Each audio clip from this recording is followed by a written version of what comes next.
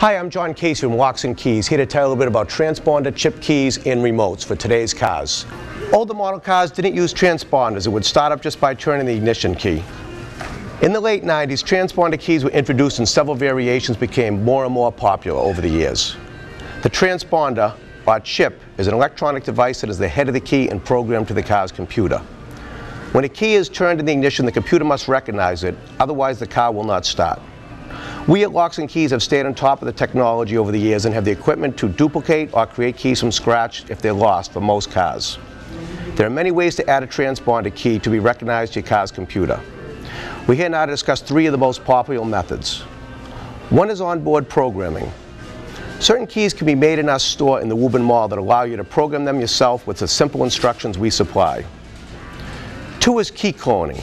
This is where we read the chip of your current key and transfer the information from one chip onto the new key. Your computer will recognize the key and allow the vehicle to start.